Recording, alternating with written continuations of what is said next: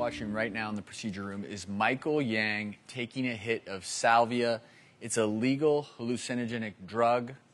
It's going to take him a minute or two before he feels the full effects. And right now, as he's taking the second hit, this drug is entering his lungs and going directly through his blood into his brain. And very soon, this hallucinogen is going to not only affect the way his brain works, but also how his body functions. You see the brain of Michael is starting to feel the effects of Salvia. How are you feeling? Really high. Okay. Let's try to walk. And we're going to have Dr. Stuckey escort him because, as I said before, Salvia can affect your motor skills. And he appears very wobbly, which is normal after you've taken Salvia. You're doing great. It's driving like this. That's what I wouldn't do. Just talk as we're walking. Exactly how you're feeling. Give us your reactions to anything you're feeling as we're moving out here. What are you experiencing right now? The walking is very challenging.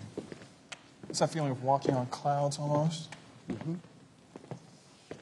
Now we'll step up. And then go ahead and have a seat right here.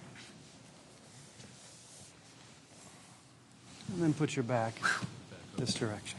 All right. So just seconds ago, researcher Michael Yang smoked Salvia. It's a hallucinogenic drug. It's legal in 38 states. He agreed to do this to help create awareness about how dangerous it is. We're here with Michael Linden, a psychologist, and David Stuckey, a clinical psychologist and psychedelic drug expert. We're going to talk about the effects of Salvia and what it's doing right now to Michael, his brain, and his body. What are you feeling, Michael? You know, it's difficult to describe, but it's as if you have pressure coming out from the inside of your hands and from the inside of your body. You don't lose control of your hands, obviously, but it's very difficult to be articulate, to speak to you right now. Mm-hmm. It's almost like I definitely don't think I could drive, but I could obviously stagger across the stage. How do you feel emotionally? It's hard to focus. It's almost as if you had a viewer watching you within yourself, which I know sounds absolutely ridiculous. Mm-hmm. Fair enough. But it's the feeling of being yourself within your body is lost, which I know also sounds really kind of ridiculous, but that's the only way I can describe it, I think. Yes. Now, you were telling me before one of the experiences that you were having was that whatever you were viewing in front of you was in existence, and the things that were behind you that you could not see were actually felt like they physically disappeared. Are you experiencing that now or not?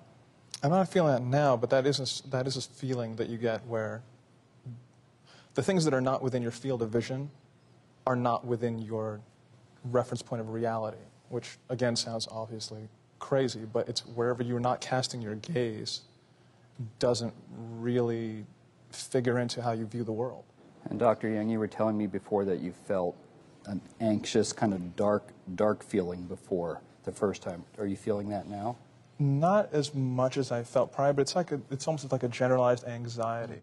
And just sitting here is kind of physically uncomfortable in my chest, in my hands. Mm-hmm. Let's talk a little bit about what's going on in his brain. We've done the EEGs, which is this contraption on Michael's head right now.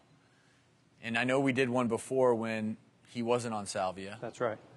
Right. Well, let me tell you about the EEG. The EEG are the brain waves.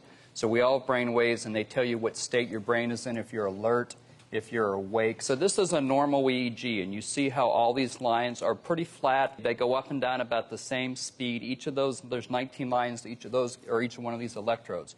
So we look at EEGs to look at seizure disorders.